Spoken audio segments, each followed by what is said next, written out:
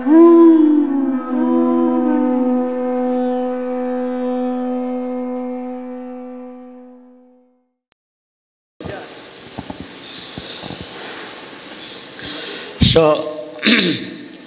today is very specious day.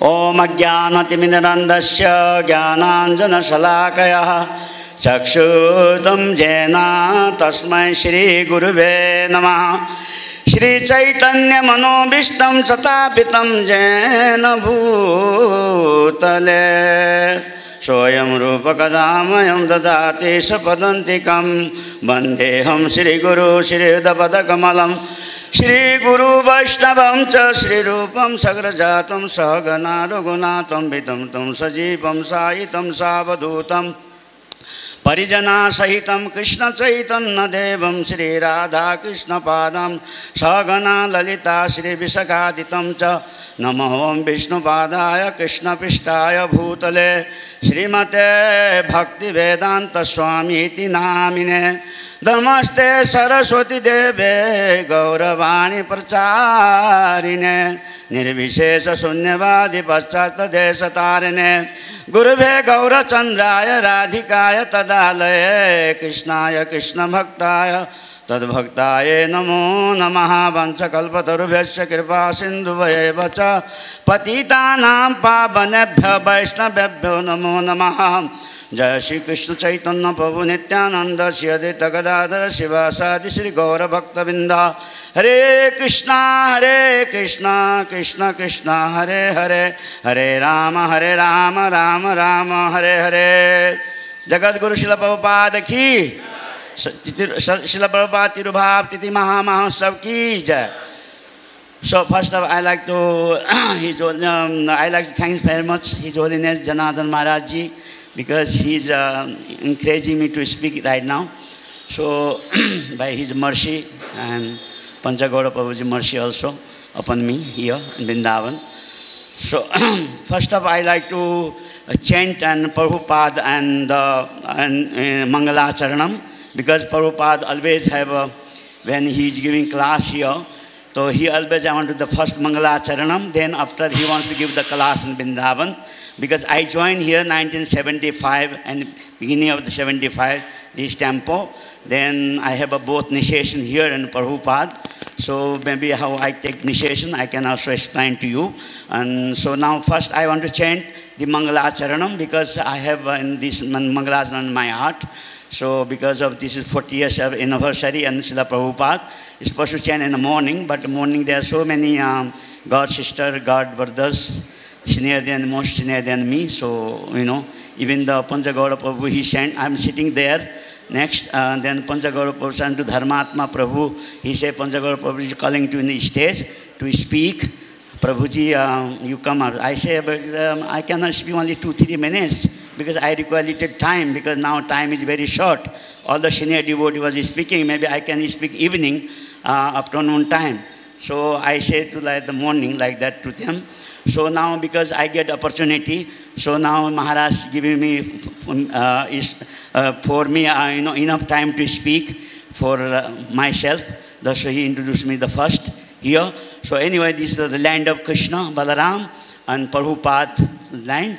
So Krishna Balaram is Bhumi. So this is glorification of the this prayer, which is I'm chanting, is glorification of this Raman Reti, or glorification of Prabhupada, or Prabhupada spiritual master Bhakti Siddhanta Saraswati Thakur, and plus the God Nethai Radha Shyama Sundar. So this is Prabhupada is very much interested to hear this stotra. So now I'm chanting this because I was a pujari here, so I always attending Prabhupada class. I have opportunity, but I am that time because I cannot ask questions because I am very shy, because them at that time is all the senior most higher devotee there, American, you know, big talls. They are going ahead the Prabhupada, but we are in the back side and side. We are hearing Prabhupada class, but I hear this stotra also very much. It is a stotra introduced by one of the our Sanskrit scholar, His name is Anantaram Shastri, but now I don't know where he's gone somewhere. But Prabhupada time he was here, and Prabhupada gave him the room and guest house. So he was stay here along with the Pardumna Prabhus. So now I'm chanting this mantra. Krishnaika Chetamamoha Vinasakarin Madrishti Gauchara Prabhu Prabhupada Swami Dosa Bhavirti Paridoshita Buddhi Sanchintayami Charana Tava Bhakti Eto Vrindavan Ramanareti Prasiddha Bhumo Tatra Krishna Balarama Supada Mule Jnanam Param Parama Krishna Sudami Juktam Dantastadaiva Prabhupada Namo Namaste Namaste Namaste Kripa Bhuma Draste Namaste Namaste Mahananda Date Namo Namami Punaraksha Raksha Vidhe Videhi Bodaksha Dakshaha Bhakti Siddhanta Shishyaya Bhakti Vedanta Namine Prasannaya Prasannaya Tasmai Shri Gurubhe Namaha Shri Banga Bhumi Jana Bhushana Gaura Leela Gauranga Bhava Parisarana Matra Sheela Radha Mukunda Pada Padma Mano Bilasin Ananda Bashi Prabhupada Namo Namaste Ananda Bashi Gurudeva Namo Namaste. So Jagat Guru Srila Prabhupada ki Srila Prabhupada Mangalacharan ki हाँ जोर से जय तो बोलो ताकि लोग आएंगे ना यहाँ पर. People will come to hear from you because something going on in Katha Prabhupada. You say if you say shout jai, then the Vijay will come here. बोलो Srila Prabhupada Mangalacharan ki. Wow, very good. Jagat Guru Srila Prabhupada ki. Thank you. Hare Krishna. Dhanyavad. So actually I am from Nepal because Maharaj told me I should introduce myself first. So I am from Nepal. So I came here 1975 from Nepal because I am from mountains Nepal. So I came here because I am from Brahmana family. So I came and studied Sanskrit here. So that time, because I don't know the ISKCON Mandir here. So also that time I have no money. I was just, traveling all the holy places in India. I went to the Haridwar also, but I not satisfied there also. I went to Banaras also, no satisfaction. Then somebody said Vrindavan and somebody said Mathura. I'm hearing the name. Then I came to Mathura. So I have, and I get down Mathura station, but I come to Vrindavan. I had no money. From Mathura station to Vrindavan, I came by walking that time. So by that time was here, no rickshawala, no any transportation, only tangawala was here. The coming to Mathura station to Vrindavan. So I came by walk to here. Then I came walking by. Then I been that Akhandananda Maharaj ashram here near this place Moti Jheel. There's an ashram, big ashram. He's a big ashram first here. So then I stay there. They allow me to stay there, that place for maybe 15-20 days. Then after somebody told me, there's that time they say the Angrez Mandir here. They say Angrez Mandir. They don't say Bhakti-Vedanta Swami Mandir, ISKCON Mandir. They every say Angrez Mandir. They told me because I am also like Angrez. So they say the Angrez Mandir is they're going on and here the Chattikara road. Very new Mandir is coming up. They say like that. So then I say okay, I'll see. Then I went to Keshi Ghat, I take a bath. Then I say, let me see, check it out. Where's Angrez Mandir? So I came here. So that time 12 o'clock Arati was going on here, this temple. Very big. Maybe 40 devotees. Here they are chanting, dancing. Like then I was standing the Arati. So that time Samarahari Prabhu is here. That time Samarahari Prabhu here, his brother is Girivardhari Prabhu, Gunanaba Prabhu, Dhananjaya Prabhu. They are all here that time. So then Samrahari brother Girivardhari, he talked to me. I was sitting, I am standing in the corner. He said, where are you coming from? I said, because that time I don't know much English, I cannot understand. So I told him, अंग्रेजी नहीं आता है, तो फिर he knows Hindi. तो the Girivardhari, he understood Hindi. Padmalochan also, he knows Hindi. So then they told me, आप कहाँ से आए? I am from Nepal. Okay. So they told me, then after the Arati, they take me in the Prasadam hall. 1 o'clock that time, big fish Prasadam, Prabhupada time, the best Prasadam that time. Big, very wonderful, nice apple chutney, everything. But now there's no apple chutney this time. But Prabhupada time, always apple chutney was the best. Everything was so nice prasad, very wonderful. So I like. So they give me nice prasad, they feed me. Then, and after they take me Akshayananda Maharaj's room, president. So he said that his wife from Nepal, Maharaj, then because there's no Indian devotee here that time. So then Akshayananda Maharaj told, okay, you stay here. We'll give you everything. You will, because you know, the serving Krishna is more important. He speaks me Hindi because Maharaj that time, he likes Indian devotee. Parashunatma Prabhu, he also was here that time. So then I say, okay, then Maharaj, Akshayananda Swami, immediately Barbar was sitting next to guest house, that tree. Then he told, Akshayananda Maharaj told his servant, so take this boy, shave his head. So then they shaved my head, and then he, that time, temple commander Harishwari Prabhuji. So then he told to Harishwari, then he take me Harishwari Prabhu's room. Then Harishwari Prabhu teach me how to put dhoti, how to put the tilak, everything. He kept me his room for 10-15 days. So he trained me up, Harishwari Prabhuji. So he was a temple commander that time. So he teach me, then that time I was cleaning the temple. 3 times I'm cleaning, morning, early morning, temple cleaning, then afternoon, then evening also. At that time, no any sweeper is clean, no worker cleaning. Only new bhakta is cleaning. Myself, one is Vaishnava Dharma from Spain. So here we are both are clean the temple morning. Our duty is only clean the temple. This temple, squeeze, clean everything. So then, then after the temple open in coming nearby, and April, for Ramnami time, so many devotees, they came from Mayapur, and Prabhupada also came from Mayapur along with the big groups here. Then Prabhupada go every day in morning walk, 6:30. Then after he comes, and here in the temple, circulated parikrama. So then, along with many sannyasi, along with him, Hansaduta, so many other sannyasi is there. So along Akshayananda Maharaj. So then Prabhupada walking and talking. There was now TV function is going on, you know, this here. So that's one, the tree is there, Tamal trees. So that tree was very small. Then Prabhupada stayed there on a stick. Then Prabhupada say, Krishna likes our yogurt. He's stealing the butter. He distribute monkey.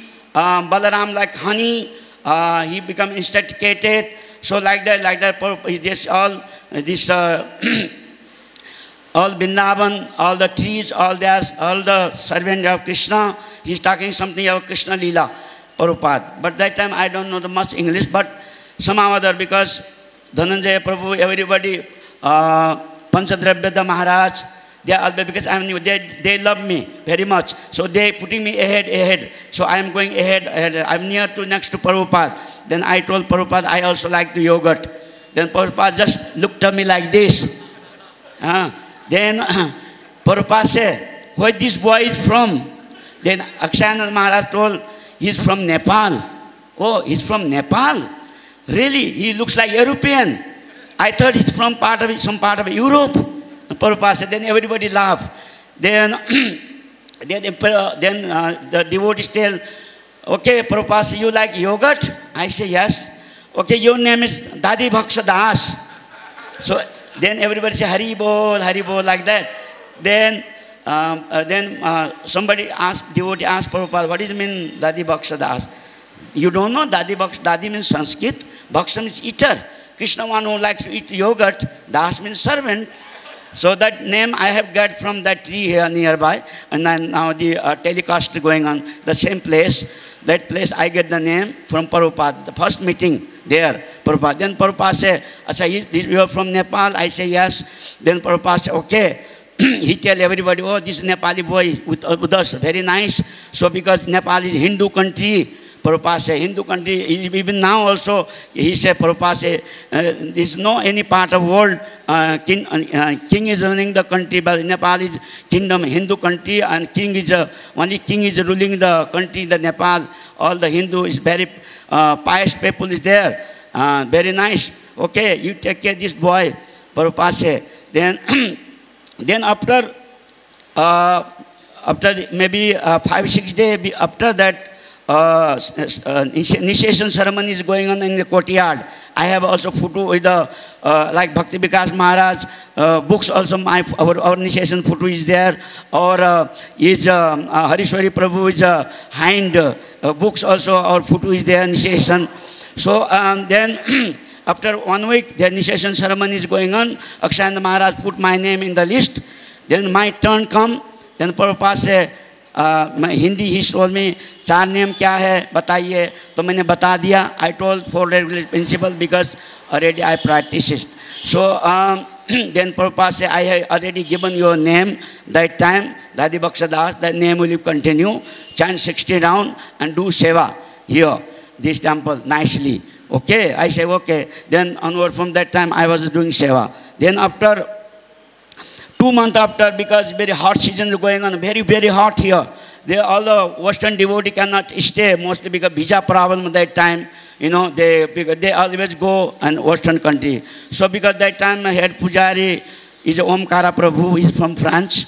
So he have no Pujari, nothing. He always complaining, Akshananda Swami, there is no Pujari. So then Akshananda Swami, he introduced me for Prabhupada that this boy wants to have a Brahmana initiation. So then he can do the puja. Then Prabhupada said, okay, no problem. Then Prabhupada called me in the Prabhupada house. That time Harishwari Prabhu was Prabhupada's secretary.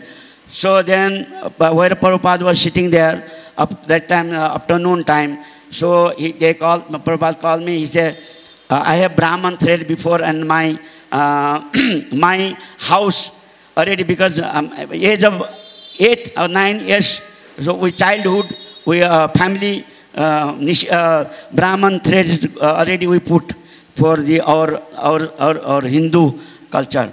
So I have already Brahman thread. Then Prabhupada show me my Brahman thread.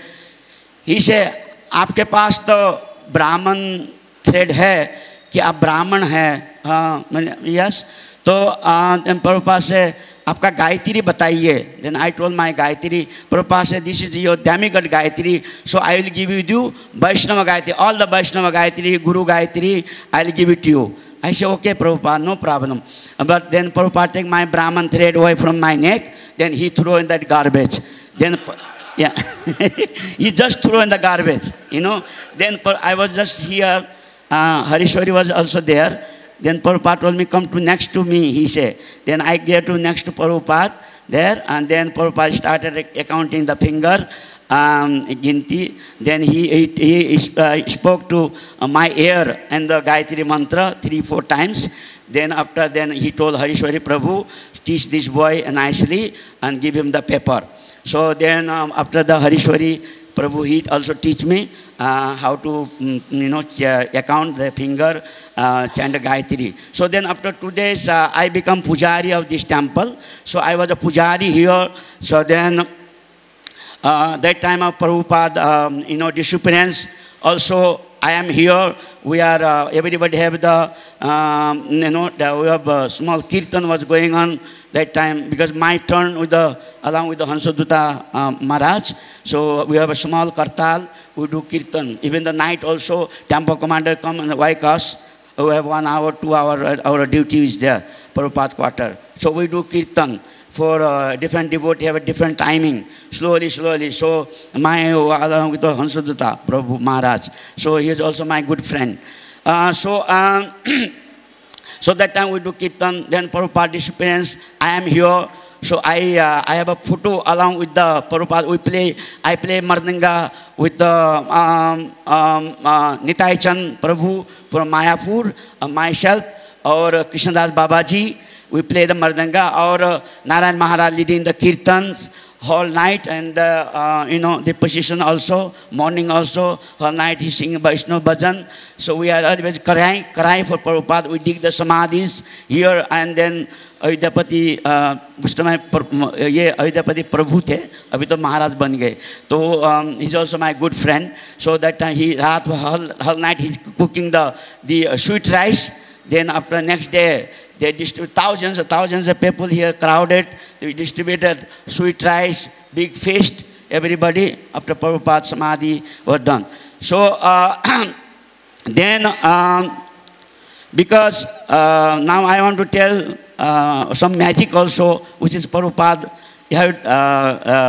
to give me.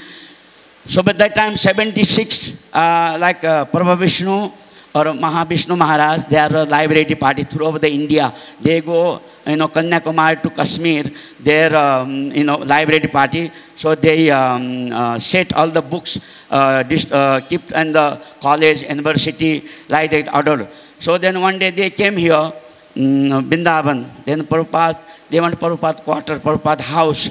They say, Prabhupada told, you went to Nepal. They say, yeah, we go Nepal, but we don't have any, we cannot speak Nepal because Nepal is a very poor country, very difficult to maintain. There, we can, because Nepali people cannot understand English, so we can speak Nepali. So like that. Then Prabhupada said, okay, I have one Nepali boy here, Pujari, so sometime you should take him, along with him. Then he can go. Then Mahavishnu Maharaj told me, उसमें हमारा ब्रह्मचारी थे दोनों, तो उन्हें से कल Prabhupada calling to you in Prabhupada quarter. I was there at the temple. So I went to Prabhupada quarter. Prabhupada said, sometime he told me the Hindi, आप महाविष्णु के साथ आप जाइए नेपाल में, क्योंकि आप नेपाली भाषा आपका देश है, तो आप उनके साथ थोड़ा मदद करिए, फिर बाद में आप वापस आ सकते हैं. So then I went there in Kathmandu along with them. So we preached in 6 months. We opened the center there in Kathmandu. Then, the Gaushala near the Pasupati, we rent the house. Then I did all kirtan, every door-to-door book distribution. Then Mahavishnu, they're doing kirtan. So they announcing, then I, Nepali language, I speaking too. Then after, because Nepal get very cold, I don't like very cold also. Then I come back to India, Vrindavan again. So I am here. So then, after that, I never went to Nepal. So this year, what happened? Because Jayapataka Maharaj disciples here, Vrindavan Gopinath Prabhu is here, or Mahavishnu Maharaj disciple, Akinchana Devidasi, they are here and they have purchased a house here near hospital. So they are staying. Then one day, June and July, middle of July, one day, this Mahavishnu Maharaj came to meet to them. Only one night he came, the next day early morning he gone. Then I was chanting in the lobby myself and here. Then Maharaj came from down from the guest house to lobby. Then he showed me, he just came to me, we paid the obeisance, everything. Then he's telling me, Arey, Dadibhaksha Prabhu, I am foreigner, I am Videshi, or I am original secretary of the Nepal, but you are Nepali, only one Prabhupada disciple, whole country, there is nobody other Prabhupada disciple. So you should come and see new generation, give them blessings. Why you are not coming? I say, Maharaj, I like to come, there's no problem, but nobody calling to me. How do I come? He said, oh, is it like that? I say, yes. Okay, I am calling you this year for Janmashtami and chief guest. So I will be also there. You have to come. I say, okay, if you call me, I'll definitely come. Then he said, how should I contact you? Give me your any contact number. I said, I give my card. Then Maharaj give him that card to the Kathmandu president. Then President there phoned me, he sent me the letter. He said, Prabhuji, Maharaj is inviting you for the chief guest. We already planned all the, already did your publicity that you are only one Prabhupada disciple of our country. This is your home. You have to come to here and give them blessings, all the new generation, and here on Janmashtami day. So, the program will be about 12 days. So you come. Then I say, okay. Then they will send you ticket from Kathmandu to here, Delhi to Kathmandu by flight. So all taxi fare, everything will give in to you. So you please come. Then they make my arrangement, and I went there. So then 8 days the program was there on Pandal, 1.5 hour. Every day I'm speaking in Nepali language, and the Pandal, everybody like our new generation. So then they allow me to distribute the prize for all this VIP up there. Then they also give me the award, lifetime achievement from Kathmandu ISKCON to me. So, so Maharaj, this is all Prabhupada mercy upon to me. So, because I am only one Prabhupada disciple in Nepal, there is nothing other one. So Prabhupada maybe wants to me to peace all the mountains, because I already peaced throughout the India, only cities, towns like Bombay, all the Baroda, Surat. I was president Surat. I was president of Pune. I opened the center there, 82, 83, 84. I was 89 and 3, 4 years. I was president of Surat also. So I was Baroda also. I collect everywhere throughout the India for life membership collection. When Prabhupada Samadhi was constructing here, so they said that time Bombay, they said Prabhupada disciple collection should be come to the Samadhi Mandir. So that time going on, so Mandava Prabhu, the president Bombay. So all my collection for 2 years, they sent in the Prabhupada Samadhi in Vrindavan. So I did all the sevas. So now, because mountains, nobody going for pitch. Everybody pitching the downtown, everywhere. So I am from mountain, hill. The hill station, the people there, all the demigod devotees, not Krishna devotees. Because they don't know what is meaning of Krishna. They don't have any Krishna temple on the hill.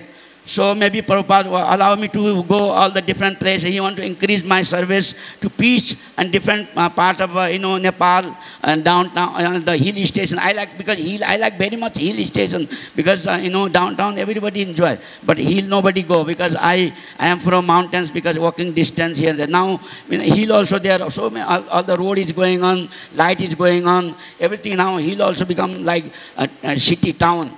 So everywhere.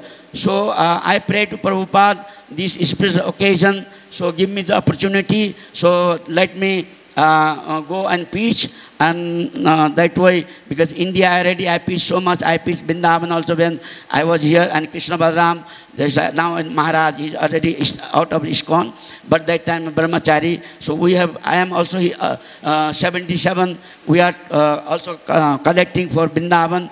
I was huge membership. I go with him. We do both are one team. So we go collect at different places, Kanpur, Lucknow, all the different area. So we also collect for Vrindavan temple. So I already did. Our beginning is my house in Vrindavan, actually my spiritual house. So I am here, this place. So Prabhupada also give me the place to stay here. So this Prabhupada mercy, whenever any difficulty comes, Prabhupada is helping me, supporting me, because of mercy of Prabhupada. My son also become, his grandson also, my son, he's also devotee, both Nishesam Jayapataka Maharaj. He's also Brahmachari, Bombay. He's also responsibility, purchasing department, taking care, everything, Guru Gaur Krishna. My son-in-law, they are all ISKCON devotee. They are also initiated by ISKCON gurus, Jayapataka Maharaj, Radha Govinda Maharaj. My all children, they are devotee, because I told them become a devotee, not in the Karmi. So I don't send them in the Karmi college, and girl also. My daughter also. I send them only the girl college. So now they are all, everybody chanting. My elder daughter now is a teacher of Bhakti Vedanta school and Bombay also. So like that. So now I am Bani Prastha. I retire. So I am free all for all this material entanglement. I want only mercy of Prabhupada. I am here, and this Dhanadhar Maharaj, he is always taking care of me nicely, talking to me. I am very happy. Panchagauda Prabhu, here nice management department, just like very wonderful, very sweet devotee. They respect me more than the gurus like that. I am very happy, and this place also, I have no problem. So I am now beginning also Brijavasi, end of also Brijavasi. I want to join. I joined Vrindavan, so I want to end my life in Vrindavan. That is my my desire. So I want to pray to Prabhupada, fulfill my desire. Then let's see what happens. Jagat Guru Srila Prabhupada ki. Srila Prabhupada ki. Srila Prabhupada Tirubha Maha Mahasab ki jai. Thank you very much. Hare Krishna.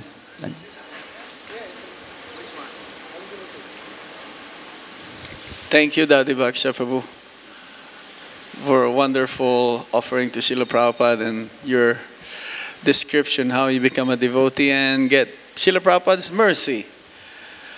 By the way, this is in FM 102.1 FM. So now I'd like to request Shudi Prabhu to please come and do your offering.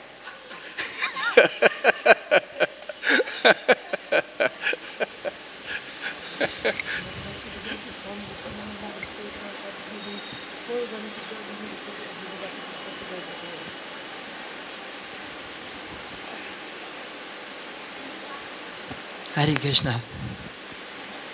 It's on, you can hear this? Raise your hand if you can hear me. Raise your hand if you're not here today. Oh no, you must be here. I'm just making sure. So it's on the radio too. Who heard me speak the other night in Prabhupada's house? Anybody here for that? I told a few stories. You know, I was thinking that during the time in Mumbai, when I was there with Prabhupada in 1971, we thought that if Prabhupada left, that we would not be able to carry on, because devotees were new and devotees were inexperienced, and sometimes devotees would fight. And so we didn't see how without Prabhupada that we could carry on, because when things got difficult, Prabhupada always had the answers. We were in Nairobi, and these two girls came. They'd run away from home in Bombay, and they showed up in Nairobi, and they wanted to stay at the temple. And then some of the Indian Life members were upset. They said the parents had called them, and they have to send them back. So Brahmananda called Prabhupada up, and Prabhupada says, yes, I've already sent a letter explaining what to do about that. I said, but we haven't asked the question yet.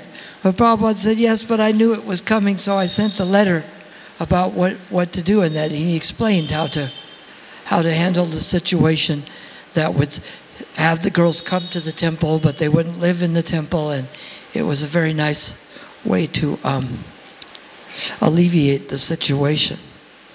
But I was thinking when Prabhupada left us, you know, when I'm reading the 13th chapter of the 10th canto of Bhagavatam, it's amazing. This is the last part that Srila Prabhupada translated. And yet it is as clear as anything else that Prabhupada translated. And what's kind of a shock is, especially when you're reading it in the Kindle, it doesn't switch. It just all of a sudden, it goes to the 14th chapter. And then it's saying, as Srila Prabhupada says in his Krishna book or in that, you're going, wait a minute, wow. And you realize that this is done by the disciples of Prabhupada. But it's kind of a shock to go from 1 minute, there's commentaries by Prabhupada, and the next by his disciples. And yet the commentaries are still quite good. And kind of like in that chapter, that Brahma stole all the cows and the cowherd boys. So they were all gone.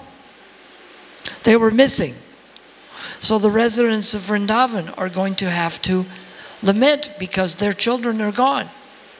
But Krishna manifested himself as all these cows and cowherd boys and went back, and the village people and the cows were satisfied. In the same way, We were wrong about thinking how we wouldn't be able to go on after Prabhupada, because so many of my godbrothers are not like me. They're actually good devotees, and they're so dedicated and surrendered to Srila Prabhupada's mission that Srila Prabhupada has expanded his potencies in these devotees and in his books, and therefore he appears to us just like Krishna expanded in the cowherd boys and they went back to the people. That Prabhupada has expanded in his books. He's expanded in his representatives, his devotees who preach his mission. So in this way we find that Srila Prabhupada is still there.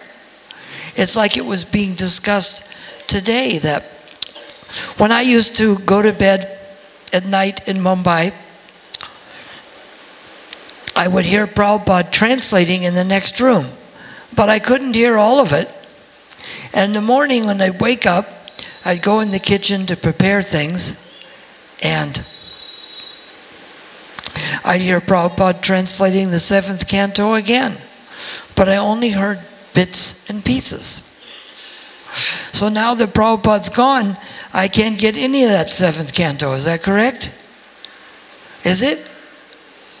Who says yes? Who says no? I can get it. Where do I get it? It's in something, it rhymes with look and it begins with B. What is it? Come on, you can't miss that. What rhymes with look and begins with B? Book. So if Prabhupada had translated these books and put purports to them, we would still have contact with him. Is that true? Did he do that? Yes? To all the cantos of Bhagavatam? No. Only up to 13th chapter of the 10th canto. But his representatives translated beyond that. And there's quite a lot of pages to read. Someone was saying that, well, I read other books because Prabhupada gave us so little. But start to add up some of the pages. Let's see. There's about 1,100 in the Gita, and there's about 800 and something in the Krishna book, so that's about 2,000. There's about 15,000 when you include 11th and 12th, so that's 17,000. There's about 7,200 in the Chaitanya Charitamrita, so that's 24,000 and something. And there's another 400 in Nectar of Devotion, and we have Ishopanishad and Teachings of Queen Kunti and other things. Is that quite a lot? That's how many pages? About 25,000 pages, right? So if you read 25 pages a day, it would take you 3 years to finish it all. I've been the last few years, since 2010, I would read for my mother. And my mother got to do service for Prabhupada because she was an attorney for 64 years. And whenever we had trouble with the police in Laguna, she would come to the temple and tell the police to leave the poor Krishna devotees alone. And I saw her once make the chief of police stutter and say, well, actually, ma'am, I only came because we were called. And she was just reading him the riot act, as they say in America. And so they left us alone. So when it came time to write the book trust, Prabhupada asked if there was any people who were good attorneys. Prabhupada wanted to have all the things legally documented properly. You know, it shows that it's better to do our own duty, even to do another person's duty. This shows in many things that we do. So we think, well, we know a little bit of law, we can write our own trust, right? Prabhupada was a college graduate. He could just write it himself. Did he need an attorney? So he asked for an attorney, and they asked my mother, and my mother talked with him and then sent him a document, and he wrote questions on the things. And so my mother went back and met with him to discuss the different things. And she said even though she had clients that owned the whole city of Placentia, about 100,000 people, and the private community of Emerald Bay, which is right on the beach in Laguna, all this isn't like drunk driving or petty cases. This is people that have big trusts and big legal issues to secure. And she said that Prabhupada understood what she had done more than any other clients, and he explained exactly what he wanted more than any other clients. And he was very clear, and he understood why a trust is better than having just a corporation. Because in a corporation, the executives are not responsible. In a trust, if something goes wrong, it's the trustee's fault. They have to take care of it. And there's safeguards in there for the trust itself that they have to go by what the originator of the trust said. And so we have to understand these things. It's amazing how later on people came to me and they says, well, don't you think we should close the Bhaktivedanta Book Trust and just open up something else? I said, it's called the Bhaktivedanta Irrevocable Book Trust. What part of irrevocable don't you understand? How do you revoke something that's irrevocable? You know how? You don't. It's written that way because quite often there's other people who want to do this. Just like when parents write a will, some of the children may want to revoke it and make it all to their advantage. But it was set up so that it could not be changed. So what was interesting too is my mother then came to Mumbai after she had done this for Prabhupada. And I said, did you ask Prabhupada who your son was? And she says, yes. I asked Prabhupada, do you know who my son is? And Prabhupada says, yes, he's the young brahmachari in Mumbai. Because I was 18 years old, but I looked about 12. Prabhupada told the older devotees, you must take care of him. He is a young boy. And we were all so young then. I remember when someone said, did you hear what happened to Tamal Krishna? I said, no. I said, he turned 24 years old. And we went, wow. And Shaima Shindra says, that's nothing. I'm 30. I went, 30? Whoa, this is really old. That 30 was like old. You know, now I have children that are 39 and 42, right? But we thought 30 was old then. So this was Prabhupada and a bunch of children. They called them boys and girls because they were boys and girls. The old ones were 30 years old. And the young ones were 24 and younger. And Prabhupada built a movement on the people like this who were just young children. And it was so amazing what Prabhupada did. You see in the films that he's there just chanting with the hippies in the park and getting them involved. That when Prabhupada came to Mumbai, it was interesting because he was translating books and he would go on walks and he would preach at different people's houses. This is before we even had the Akash Ganga building. I'll think of a few things that happened that I didn't tell about when I lectured the other night. When the war was going on, finally when the war had ended, the leader of Pakistan kept telling his people they were winning, until the Indian soldiers invaded the capital city of Karachi. And then it was obvious they weren't winning anymore, wasn't it? If the Indian soldiers are in the main city, they're not winning. So then the Pakistani leader disappeared and Prabhupada's walking with his cane. And he said, so what has become of Yahya Khan? And Prabhupada said, I think they have killed him.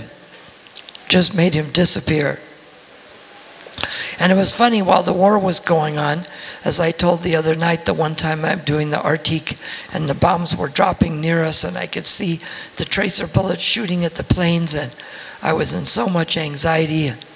That's when I went into Prabhupada's room after the Artik and he stopped the others and he looked up at me and he said, so everything is all right? And just like that, the anxiety went away.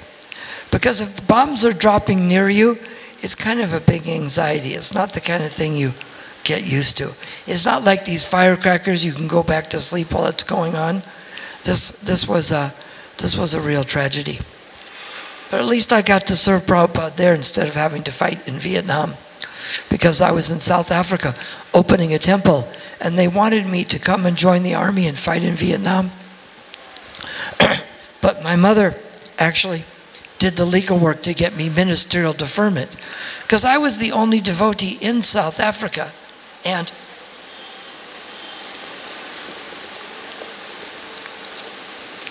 there were many people who could have gone to fight in Vietnam. And South Africa ended up being a successful temple, and Vietnam was just a fiasco that America lost anyway. So I think I could have done more good in South Africa than in Vietnam, because America lost anyway. So I'm glad I didn't have to fight that war. But so a little bit after we'd been bombed, we went on a ride with Srila Prabhupada and stopped to do a walk. And we picked up a couple of newspapers to see what had been bombed the night before, what Pakistan had planned for India. So Prabhupada is looking at one newspaper and I'm looking at another. And Prabhupada says, I'm sitting next to him, he says, "Can we trade newspapers?" I said, "Yes, Srila Prabhupada." He says, no, when you are finished." I said, "No, you can have it now, Srila Prabhupada." And so I gave it to Srila Prabhupada. And it's funny, in Czechoslovakia, the name for God is Krishna. And we were riding in the car, and I was telling the other devotee in the back seat, and Prabhupada in the front seat, he says, what did you say? I said, "Prabhupada, in Czechoslovakia, the name for God is Krishna." Prabhupada says, "Then we should go there and start a temple there."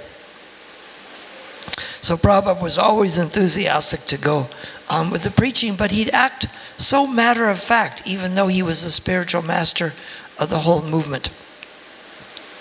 Another morning walk, we went to the Hanging Gardens, and we were walking around this field, and some impersonalist swamis asked, "Do you want to come to our ashram? It's at the other side of the gardens."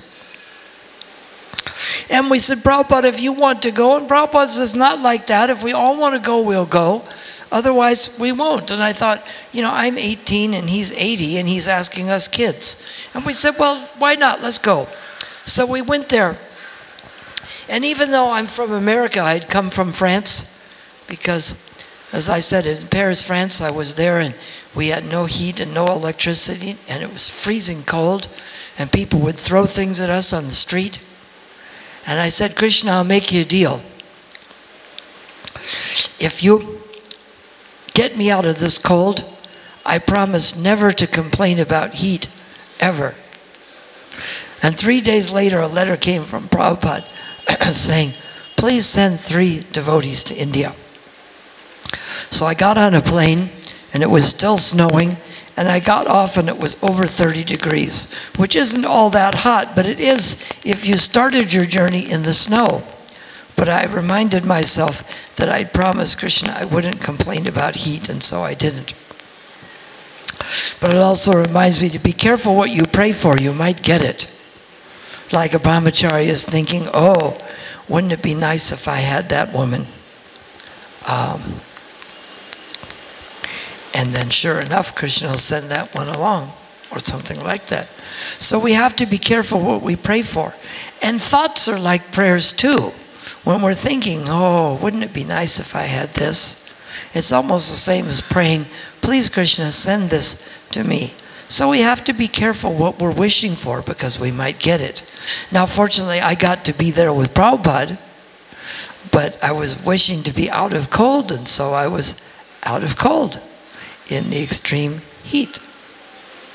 And yet, we landed in Delhi, and people crowded around us by the thousands, because they'd seen Westerners and they'd seen brahmacharis. But to see 3 Western brahmacharis, this was a shock.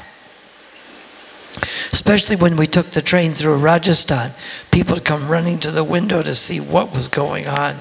They'd never seen this before. So we got to go and be with Prabhupada, and I got initiated by Prabhupada at the Cross Maidan Festival. We didn't even have Juhu yet. We were planning to have a temple somewhere. And one day, Tushta Krishna came back and said, "This one Mr. Nair wants to give a piece of land." he wanted to give it, but then he wanted something to be paid off, some kind of tricky thing. But it's funny, later Prabhupada told him, don't give them the money until you get the deed. That seems like a simple instruction to follow. And yet he said, but if you give me the money sooner, then if you give me the money now, I'll sell you the property for less money. Right? Does that sound good? Right? Like, you know, the Keshav Kunj across the street? If you give me 1 lakh of rupees now, I will sell it to you for 1 lakh of rupees if you don't ask for the deed now. Does that sound good? But I'm selling it to you for 1 lakh of rupees. But the trouble is, if I don't give you the deed, it's not worth anything. But it turns out that a verbal contract is actually binding, but it takes time to prove that. So they had to prove that in court. So we have to try to remember in our service that sometimes things could be fixed later, but it's much better if we try to fix things in the beginning and not get into trouble. And I was amazed how interested Prabhupada was in taking care of us, just like Pushta Krishna Swami had said that how much interested Prabhupada was in taking care of me when I was alone in South Africa. Because I had written to him that I'm alone in South. I was there with Rishi Kumar Swami, and one day he's gone. And I find a note, it says, "Dear Shruti decided to split." So I look at the bottom of the page, there's nothing. I turn the page over, there's nothing there. I look for the other page, there's nothing else. I'm thinking, this is my explanation, that I decided to leave. Just like that, not when, where, why. And he took money with him. And my parents had bought a car, and that car was gone. A couple days later, a man brought it back and says, oh, he asked me to bring it back to you after a couple days, because I guess he wanted to get away before I could find out. But I'd written to Prabhupada what had happened exactly. So Prabhupada said, I'm praying. When I opened the letter, I thought maybe I'm in trouble for making so many decisions, but there was no one to ask. I would have even asked neighbors if I'd had neighbors. But there was nobody within like 5 kilometers. And no devotees for 4,000 kilometers. So I had to just make decisions on what I was going to do because there was no one to ask. So when the letter came back and I thought I'm in trouble, and I opened the top and I could see it says, I'm very much pleased. I thought, well, this is my ticket. The rest of it has to be good after that, doesn't it? He can't say I'm very much pleased, but I'm. So it said, I'm very much pleased at the responsibility you've taken to spread Krishna consciousness in South Africa at such a young age. And he said, just like Arnarda, you were left alone just like Arnarda Muni, and he became one of the greatest devotees. He said, so somehow or other you were left alone by Krishna's arrangement. He said, I am praying to Krishna that you will have the strength and enthusiasm to carry out this mission. So that's the point of this. I wasn't some great sannyasi or a surrendered soul like the others, but because Prabhupada prayed to Krishna that I would have the strength and enthusiasm to carry out this mission. It happened because I could have been in trouble there because the white government didn't like me because I was mixing with other races, so they were threatening my life. The Africans were 80%, and I'm living alone as a white person. White people were killing them like anything, so they could have killed me just for being white. So it was a race to see who was going to kill me first. But yet somehow or other, Krishna saved my life and was able to get the seed planted for the movement to go on. But very soon after that, Brahmananda said that Prabhupada had asked him, since I was alone, to come down and help me out. And so he wrote a letter from Nairobi, Kenya, saying he was leaving with some of the devotees and they were going to do a safari down the African countries and meet me. So the next letter came from Mombasa, which is closer on the coast of Africa, and then he was the next place down, Dar es Salaam, Tanzania, and then he was in Malawi, and then he was in Rhodesia saying, I'll be there in a couple days. And then I didn't see him. And then I got a letter that because he had devotees from other African countries, the white government wouldn't let him in the country. And they stamped in his passport that he was never to be allowed in South Africa again. So there I was still alone. So Prabhupada asked the one boy in San Diego, Duradarshan, to come help me out. And Duradarshan means hard to find. So Duradarshan came and spent a few weeks, and then all of a sudden he was Duradarshan. He was missing too, he was gone. But at least he told me he was going. So then after that, so Brahmananda wasn't able to come. And Prabhupada had asked others. Guru Kripa and Yasodanandan were considering to come and help because Prabhupada was asking someone to come help me. And after Duradarshan had left, then Prabhupada asked Pushta Krishna to come. So Pushta Krishna told me he was raising money and was going to come. And when I left Durban to go to cities south of me, does it say?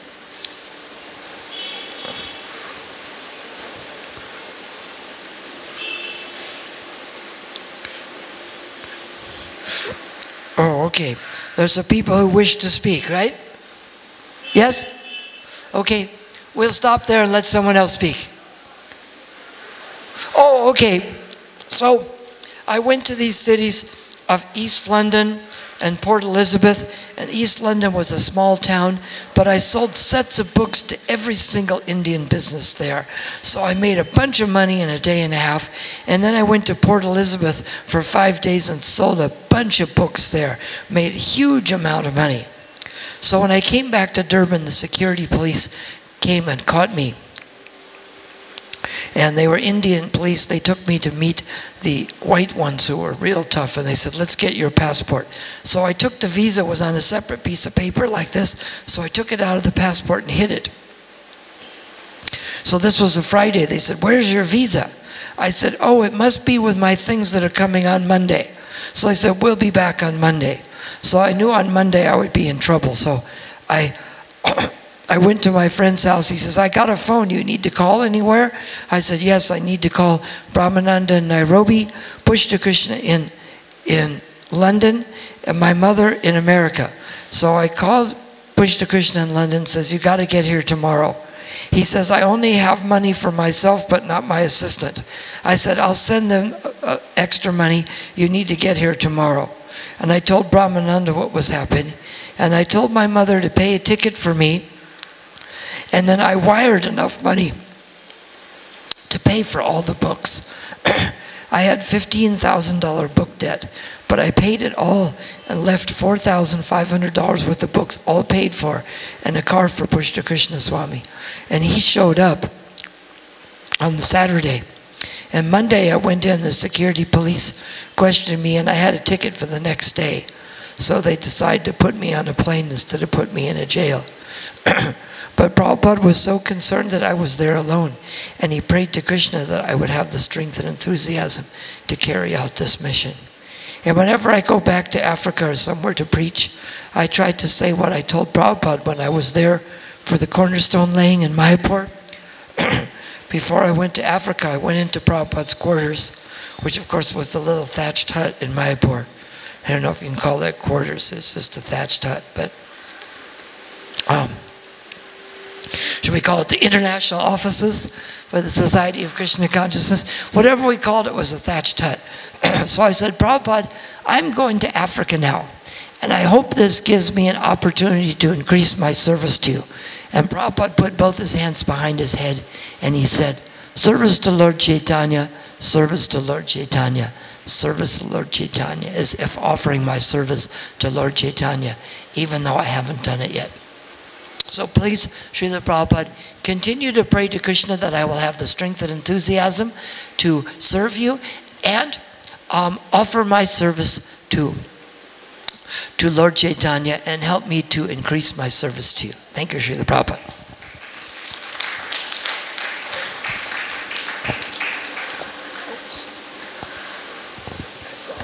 Thank you, Shuddhi Prabhu, for your wonderful offering to Srila Prabhupada.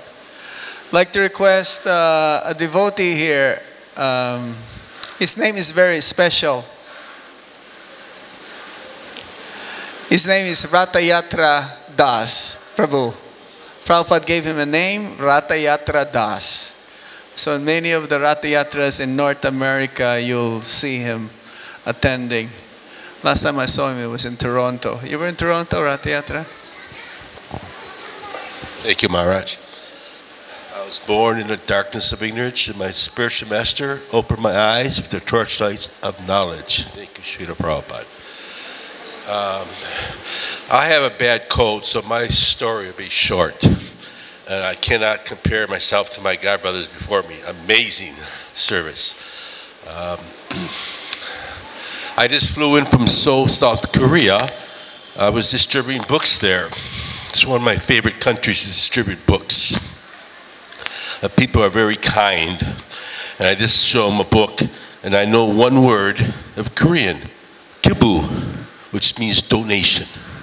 And they go, kibu? I go, kibu. And they automatically give. So it's very sweet there. And I like distributing the original Bhagavad-Gitas, the pocket-sized ones, because it's so small I can carry a lot of them.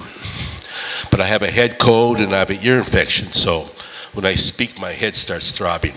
So I'll give you one short story of some real nectar Prabhupada association I had. So yes, I joined in Chicago in 1974. Again, as a teenager, very young. I founded BTG on my doorstep in the neighboring state called Wisconsin. And from the BTG, I read it, and this is what I was looking for. And in the back of the BTG is a temple address. So after Krishna took away all my material things, I was in a rock band, and long hair, doing drugs. And I just put my thumb out on the road. That's what we did those days. We just traveled with our thumb. And so I hitchhiked to Chicago. And my first time seeing devotees in orange and shaved heads, I go, wow, this is cool. And I walk into the temple. It was a Sunday feast. And after the Sunday feast, the temple president took me to his office and read 3 Bhagavad-Gita verses to me, and I surrendered that night, and they shaved me up. And what's very interesting today, that temple president, Sri Govinda Das, was here today. The first time I seen him in 40 years. Of such an amazing connection, Prabhupada. You know, to see the temple president, as I had contacted him a couple of years ago just to thank him, because he was very instrumental for me becoming a devotee. Because he took care of me right away. He saw I was a young man and preached to me, and I just went for it. And to see him here today was so special. Because I contacted him a couple of years ago in London where he took sannyas. And I just want to say, before we die, I want to thank you. And somehow he was here today. And we talked, and we're going to meet next year and do some service together. So it's very nice. So I tell you one part of my nectar, my association with Prabhupada, as I'm starting to get fuzzy up here. Okay, I joined in Chicago in '74. This is when the books were printed and they were being distributed around the world. I mean, my first experience was going to O'Hare Airport, which is this big airport, and I was taken by Tripurari Swami, who was this very famous book distributor. So my very first day, I was trained up by Tripurari, and I've been distributing books ever since. And so I was in Chicago for a couple of years, distributing books, and we just did books like BTGs by the thousands. I mean, we went out to street corners 12 hours a day. Every car would get one in the window. When we have a can, we shake the coins, you know, everybody throw something in. And we did the big books at the airport. And then Sri Govinda got a call from Detroit. Govardhan Das was the president. And Ambarish just purchased a temple there, this big mansion called the Fisher Mansion. And they needed some Sankirtan devotees. So Rath Yatra, come in the office, we're going to send you to Detroit. And this is where I met Prabhupada my first time in Chicago, but there were so many devotees, Radha Damodar, and I never really got any good association.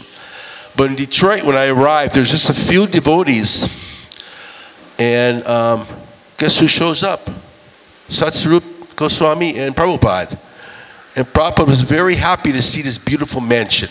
I mean, we lived like kings. We had gardens, we had peacocks, we had a river, and we were eating prasadam on floors that would cost as much as a house across the street. They were all marble and this exotic building.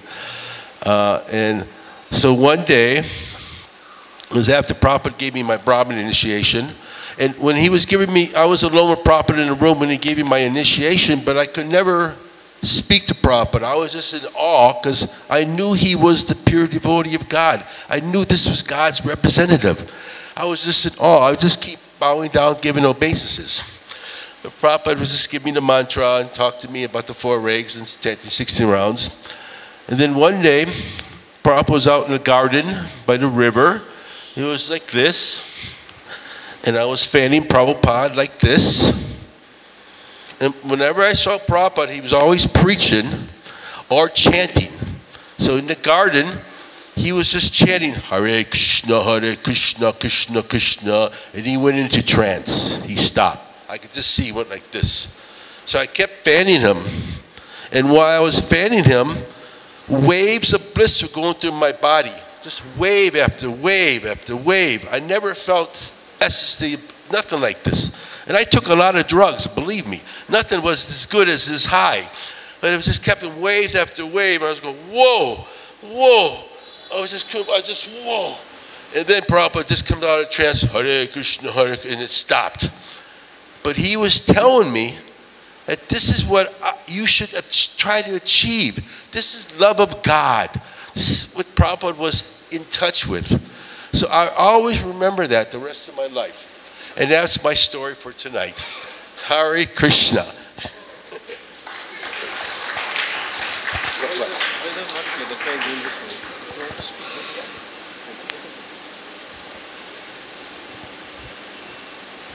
Thank you, Ratha Yatra Prabhu. Hansarupa Prabhu would like to request him to please speak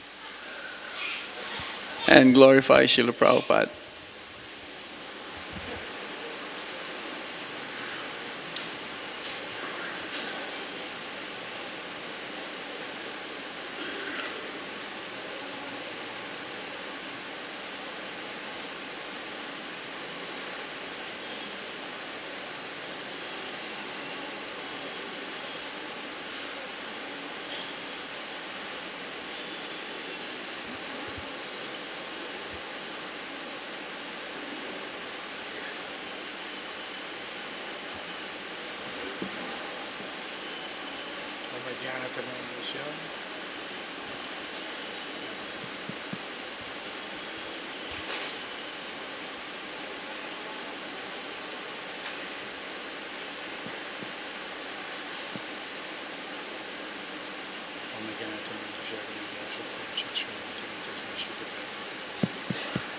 Mukam karoti vachulam.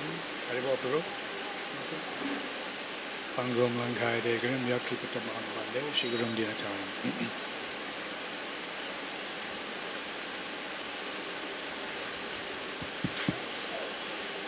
Hare Krishna, Krishna Krishna, Hare Hare. Hare Ram, Ram Ram, Hare Hare, Hare Krishna, Krishna Krishna, Hare Hare. Hare Ram, Ram Ram, Hare Hare, Hare Krishna. Krishna Krishna, Hare Hare, Hare Ram, Ram Hare Hare. Srila Prabhupada ki jai. So, my name is Hansarupa Das. I joined in New York Temple, 1974. This was a great time to become a Hare Krishna devotee. Many devotees joined in these years, 72, 76, that span. The Radha Damodar, and actually you could say Vishnu Jan Maharaj had quite a bit to do with that. He would be, they had what was called the Transcendental Road Show. And that was after Woodstock in 1969. If no one knows, Woodstock was a seminal moment in counterculture, a big rock festival. And the devotees were preaching there from New York, Toshan Krishna, Bori John. They have some interesting stories. I wish they were here to tell them. That was a very interesting preaching opportunity. But a lot of devotees from that time period, including Bori John, Toshan Krishna, and Vishnu John Maharaj, they had a bus. It was a blue bus. And that was the first bus in ISKCON that was traveling and preaching under the guidance of Vishnu John Maharaj. And he would travel all over, and he would just make devotees. Vishnu John Maharaj is a very charismatic character, and we're speaking about him because Prabhupada's potency was invested in certain individuals. You know, we had that experience when we joined, that we were looking for something special. Many of us weren't exactly sure what it was, but the opportunity to come to the temple after receiving an invitation, at least in my experience afterward, was always a very life-changing experience. When I first went to the Henry Street Temple, Prabhupada wasn't there at this time. He had been there in April, and so now I'm coming at the end of the year, around this time actually. And I didn't know what to expect. And I had followed the directions on the invitation card that the devotees passed out. I probably had it in my wallet for 3 or 4 years by that time, always thinking that someday I'm going to go. I have to go. But different circumstances. When I finally got off the train and walked a few blocks, I had a strange feeling like I was about to meet my destiny. I don't know how to explain it otherwise. It was just a strange feeling. As I approached the building, at that time the temple was on Henry Street in Brooklyn, Henry and Kane, 439 Henry Street. Very special temple. The ISKCON press was there, all the artists, all the books were being printed there, the small books. Like we used to see Lord Chaitanya in 5 features, Reservoir of Pleasure, Teachings of Prahlad. These were all excerpts from books that were being translated. And Bali Madan was very expert. And he would they would take the gallery proofs, and after they were finished, they would bind them, and we would distribute them. And of course, the devotees got this nectar before the final publication as well. So that was one of the benefits there. But this temple, so I'm walking from the train station, and as I get within about a block, I sense this. And, you know, of course, in those days, it's sometimes difficult to try to appreciate the reality from the sometimes alternate conscious-induced efforts that we had attempted half-heartedly. So when I got, you know, I could say, yeah, about it within a block, I felt this, I actually felt it like a vibration. And I wasn't someone who was following any of these sentimental yoga systems about auras and this and that. I had no time for those things. And so I was very surprised that when I got close to this building, I felt this something, presence, like it wasn't a building of this material world. I mean, that was the feeling, that this was something that had descended from another universe. I didn't know how to describe it. And I met another person coming for the first time, and he was saying the same thing. He was saying, "Are you going to the Hare Krishna Center? You saw it?" I said, "Yes." He said, "Is there something strange?" It was like walking into a different dimension. And I thought, is this person just pulling my leg? What is he? Maybe he was a plant or something. No. We walked into the temple and our senses were completely overwhelmed by the sights, the sounds, the smells. It was like nothing you'd ever experienced. You couldn't create this and this experience artificially in any way. And the one thing was, as we'd approached, part of the vibration was this kirtan that we didn't know. I didn't know what a kirtan like that was. I'd seen the devotees in the street, but this was times 10. The enthusiasm, the sound, the vibration, the whole building was literally shaking. Literally shaking. You walked in, you felt the vibration, like as if somebody had turned up some, like an amplifier in a nightclub, and you feel this vibration. But there was no amplification. It was just the devotees chanting and dancing. So that was my first experience at Henry Street. I didn't join that night. I took a Bhagavad-Gita. I went home and I read the entire Gita in one sitting. I couldn't go to sleep. I was astounded. I was amazed, to say the least, that all these things, all these concepts that I'd considered over the years that I thought were just too, unbelievable, all of a sudden they're here in print. I'm thinking, how is that possible? How is that possible that, the nature of the soul, transmigration, everything that I'd always wondered about here, and answered completely in such a way that I felt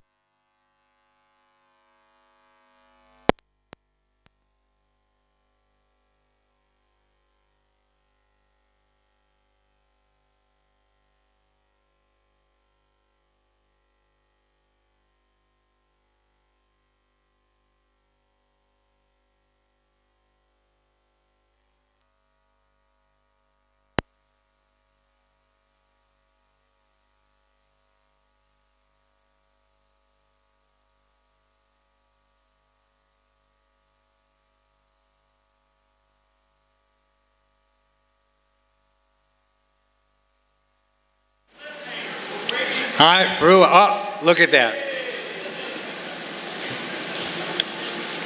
So now I'm in a conundrum. I had always promised internally that if I ever found the truth, then I would consider that now I have to surrender it. And I didn't even know what the term surrender meant.